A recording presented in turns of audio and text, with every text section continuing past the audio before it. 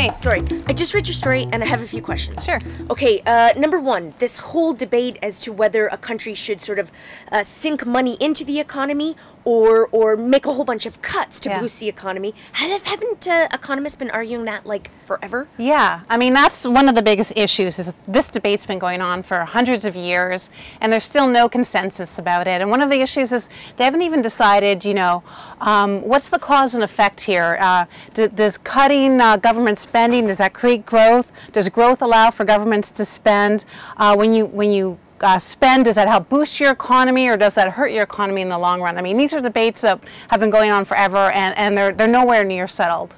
And what makes it all the more confusing, at least for me, is that there are success stories on both sides. Yeah, for sure. I mean, people who say that you need to cut in order to spur growth will point to Canada in the 1990s. Right. And they'll say, look, here was a government that made some difficult decisions. They cut the budget a lot. They cut the civil service, and the economy took off. And then on the other hand, you'll have their critics will say, well, look, the economy was already growing. Our biggest trading partner, the U.S., their economy was booming, and that led us to make a lot of tough decisions that we couldn't make in the midst of a global recession. And then on the other hand, you can look at the U.S. now, which had a really terrible recession and spent its way through that period and has come out. Their unemployment numbers are getting better. Their economic growth is getting better, a lot better and a lot faster than is in Europe, where they didn't make, you know, they didn't spend quite as much.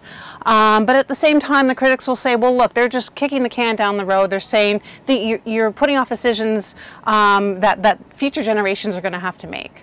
Okay, so do you take a stand personally on either side? You know, I don't. I mean, you can see how difficult it can be to disentangle this debate with your own feelings about sort of the role of government in society.